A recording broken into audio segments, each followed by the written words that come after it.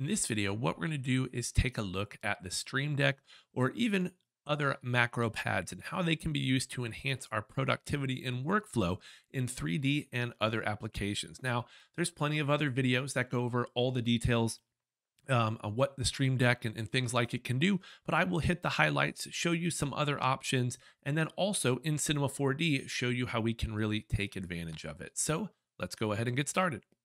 All right. So, first of all, what is the Stream Deck? Well, I'm sure most people are familiar with the Stream Deck, and typically it's what streamers use, Twitch, YouTube, and other platforms to control their stream, whether it's to start and stop it, switch scenes, those types of things. However, it's also a really great productivity tool because, as we'll see, pretty much any command that has a shortcut key you can program into the Stream Deck. So that can go well beyond streaming. And I use it for a lot of different purposes in my day to day work, whether it's turning on the lights in my office, whether it's starting or stopping my audio, those types of things. And I can even, of course, use it to stop recording a video or continue recording. I have it set up to work with Zoom, OBS, you name it. I have it so I can launch programs, go to different websites, all of that stuff. And even if you just wanted to use it for that type of stuff, I think a Stream Deck could be worthwhile. Now, it is of course very expensive at at least 150 US. Although, like I said, I will kind of talk about potentially some other options. One of the things that makes the Stream Deck so powerful, though, is its software. And that is definitely something I would look into if you're considering alternatives. Now, the one thing I think that helps set the Stream Deck apart, aside from the software, is the screens, because these screens can be customized. You can put your own icons on there, and it makes it a little bit easier to remember what is on there as opposed to perhaps some of the other options. And if you were to just go to Amazon and Google MacroPad, you will see a lot of different options. Obviously, the Stream Deck, like we're talking about.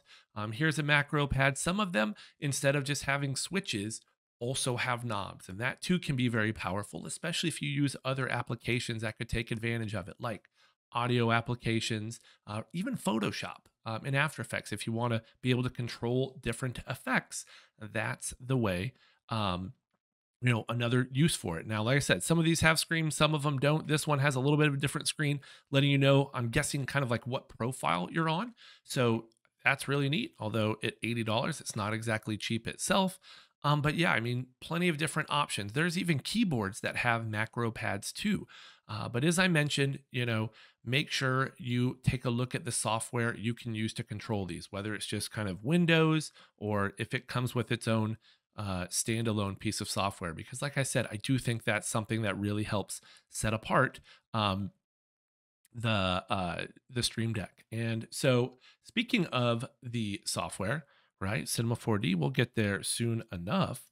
But the software, like I said, is really configurable. So here's kind of my base layout here, where I have different options for programs and websites, media controls, whether I want to turn the display on or off, different display settings I have set up. And I can even go into this other page I have where it's a lot of my recording options, OBS, Zoom, different scenes I have set up there. So obviously, as somebody who records a lot of videos, I think it has a lot of good uses. But even outside of that, there are plenty of other ways to use this. And you'll see on the right hand side here, not that I intend to go through everything, just a lot of the different options and programs that have built in ways to control it. So there's definitely system. So this is kind of OS stuff where it's websites, hotkeys, opening and closing programs, multimedia, like I mentioned, but then other options as well, whether it's Twitter, OBS Studio, and you can even come in here and search for different programs and get different options. And so voice mod, like I said, I use it to control some of the lights in my office as well. Some Govee lights I have. So a lot of really cool things you can do. And specifically, one of the things I wanted to talk about was Cinema 4D. Now, what's kind of cool is when this first came out, you had to buy icons. but now you can actually just get free Cinema 4D icons. If you come in here, there's a whole bunch of different types of icons for different programs. I mean, anything from Cinema 4D, right? So a bunch of different icons that you can automatically, kind of use in the Stream Deck, to, Photoshop, right? Affinity Photo, After Effects. So pretty much any production software you would use, you will probably be able to find an icon pack on here now. Or if you don't mind spending a little bit of money, you can do that as well. And you don't have to have those icons. But once again, I think being able to see what each button is doing is really important. And so once you download those icons, you can create a new profile. And so here's kind of my Cinema 4D profile I have created. You can see it's really just one page, because I do think that's the most useful way to set it up. But once again, if you're really into it, by all means, go to, you can set up multiple pages here. And what I've tried to do with this, and granted, these are the old icons, not the new ones. So if these look a little bit different, that is why. Um, but what I tried to do is find things that I was constantly having to go and find, like my point mode, edge mode, polygon mode. There's no shortcut keys. Okay. So there isn't a way to switch between these. Now you can assign shortcut keys, and, honestly, you can do pretty much everything I'm talking about with the Stream Deck if you get really good at shortcut keys. But sometimes this is a little bit easier. So you can, as I'll show you, we can set this up. Also, switching between the different modes, the model, the object, animation mode as well, texture mode, okay? Whether or not you want to solo something, toggle on axis modification, which actually does have a shortcut key already assigned, but that is something, you want to consider. And, what's great is these shortcut keys that I've already assigned stay here.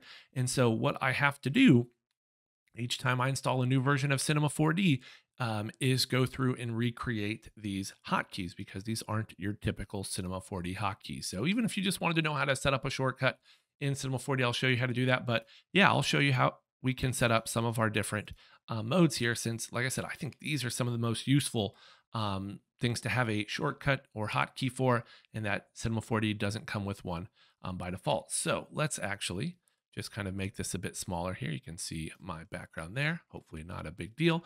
But what you'll do is come over here, go to Window, choose Customization, and choose Command Manager. Now, Cinema 4D has a whole bunch of different commands, and it can be quite overwhelming. And so you really have to sometimes kind of get creative with the commands you're looking for, and also really pay attention, because sometimes the icons don't match, right? If I'm looking for point mode here, that's not necessarily the icon I'm going to get. And so if I search for point, actually turns out it is, but it's called point. It's not called point mode. Okay, we do get a little bit of information here. And what you'll notice is that there is no shortcut key assigned to it. So what I'm going to do is just double check what I have assigned here. Control Alt P for points, and just do Control Alt P and then do assign. Now, Cinema 4D, because of the way it does shortcut keys, you can restrict a shortcut to a specific part of your user interface, a specific window. I don't think that's necessary, but really, maybe if I was concerned, I would restrict this to, say, my perspective view, which I'm going to assume is an option. But yeah, I'm not going to worry finding it. I'm sure it's there. So great, we've just assigned that. Why don't we do one or two more? I can do edge, so I'll search for that. All right. Edges, okay, not called edge mode, but at least the icon matches. So glad I was mistaken about that. And I have Control Alt E. That way I can just click in here, do that, assign it. We've assigned that shortcut key. Great. And we'll do one more, Control Alt M for model mode. Now, you might notice there is a little bit of a pattern in here. What I tried to do was find kind of a combination of keys Cinema 4D really didn't have a lot of shortcut keys already set up for, and then put them in myself. So model mode, right? Object mode, texture mode, Control Alt M O T. Try to be as easy as possible. That way, if I did want to just use the shortcuts, you absolutely can. So let's find model, Control Alt M, type in model mode or model, you can see that. Once again, Control Alt M, assign, and no restriction. And so you may be going, okay, what does a Stream Deck have to do with 3D? Why would I want one? Well, now that we've set up those shortcut keys, it can really increase our productivity. And I've been saying that a lot, but what do I actually mean by that? Well, I mean, as we're actually modeling something, making it, we're going to be able to save ourselves a lot of time because rather than have to come up here to switch modes every single time we want to do something, whether it's to pull an edge, whether it's to, extrude or bevel, whatever the case may be, switch to model mode or texture mode, any of those different shortcut keys or, tools we may want to use, well, we're going to be able to get to them quicker by using our Stream Deck. And so, it can take a little bit of time to get used to this, just like any new kind of change in your workflow. But the idea is that over time, you're going to be saving a couple of seconds each time you go to switch modes, each time you want to turn on axis modification or whatever else it is you set up the Stream Deck to do. And so over time, that those little things you do and that you're doing them quicker add up. And that means you're going to be working faster. It's going to mean you're going to be working more efficiently and you're going to have more time to work on things as well.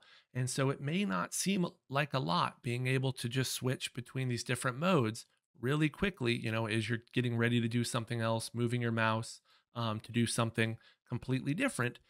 But it all adds up. And that's where I think the Stream Deck or a macro pad or something like it really becomes a great tool to help us work smarter, not harder. And so, yeah, I think it does make a lot of sense for 3D. I use it more for productivity than 3D myself, but I do use it for these types of things and other applications as well. So I would highly encourage you to look into it if it's something you might be interested in. If you find yourself doing a task over and over again, something that gets really repetitive. And there's definitely other ways you can enhance your workflow in Cinema 4D. Another way you could kind of do something like this is if you're finding yourself using the same tools over and over, like some of the Axis Center tools, well, put them in your user interface. In some of my other videos, my other versions of Cinema 4D, I actually take a lot of the Axis tools, Axis Center, Center Axis 2, and move their icons, just right above my object manager. Well, that's something else I would obviously put in my Stream Deck as well if that's something I was going to use. But even just having them right above my object manager so I don't have to go all the way across my screen and go through 2 or 3 different menus, that can make a big difference too. And so I really think you can just start to figure things out a bit more if you think about what repetitive tasks you can speed up, whether it's shortcut keys, whether it's moving around things in the user interface, or whether it's getting something like the Stream Deck. That will do it for this video. If there's anything else you would like to see, please let me know. Let me know if you like these types of videos where I go into kind of more 3D adjacent or hardware type things. So leave a comment if you could, like and subscribe as well. And until next time, take care.